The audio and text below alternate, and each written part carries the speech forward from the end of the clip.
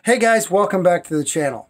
Today I'm going to be working on the second part of a project I recently started, which was installing recessed can lighting in my master bedroom closet. Now, if you want to get caught up, I'll put a link to that video here, as well as down in the description below. Alright guys, so for this video we're going to cover how to remove an existing switch / electrical box on the wall, as well as how to install a new remodel box. Now, if you want to catch my video on how to actually wire up the switch, I'll link to it at the end of this video, as well as I'll put a link in the description. Alright, so before I actually start disconnecting my switch here, I need to shut the power off to it. Now, the way I'm going to do is I'm just going to turn the lights on. As you can see, they're on in the closet, and then I'll just go down and flip the breaker.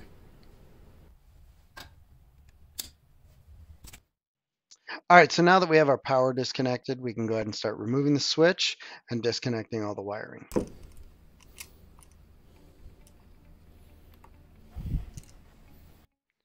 Now, a couple things I like to do before I actually disconnect any wiring. One, I like to take pictures, and two, I like to mark any outlying connections. Now, the main reason I like to do this is because it just makes it easier when I go to rewire something back up. I can now go back and look how things were originally wired up for reference.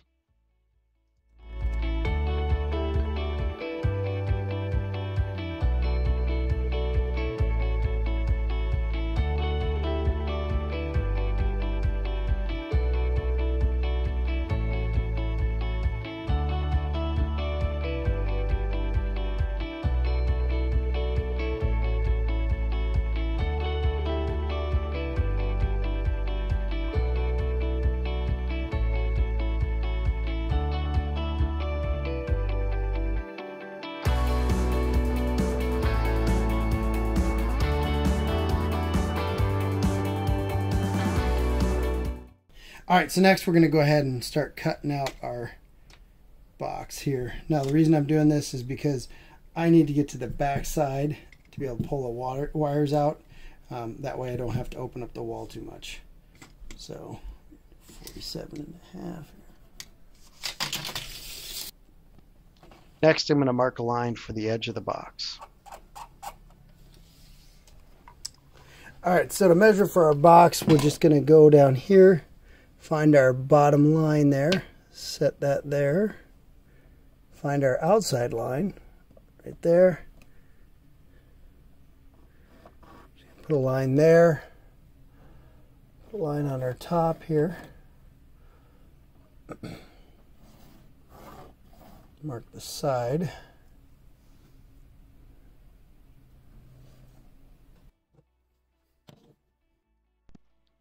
All right, so next I'm going to take my level and I'm just going to connect all my lines.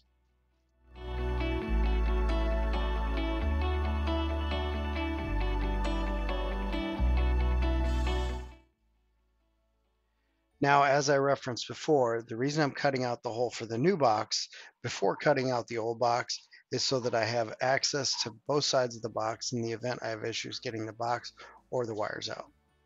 This way I can avoid damaging any more drywall than necessary.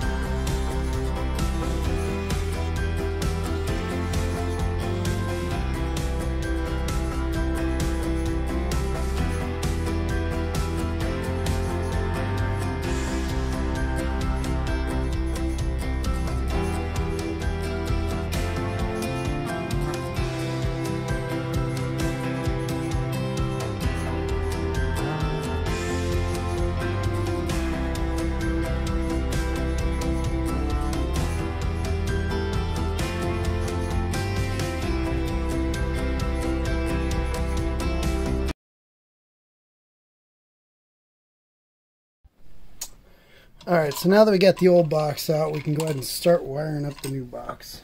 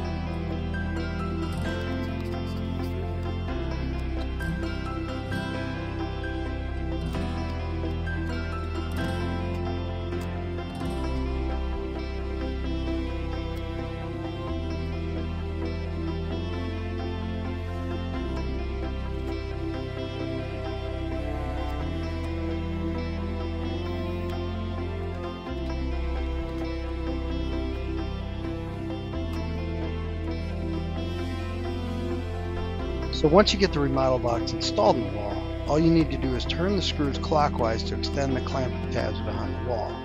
Then you can keep tightening the screws down to lock the box in place.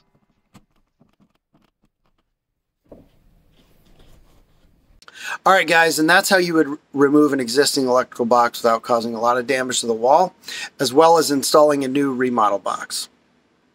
As always, thanks for watching, and if you're not already a subscriber, make sure you click that link below and become one, and we'll catch you on the next one.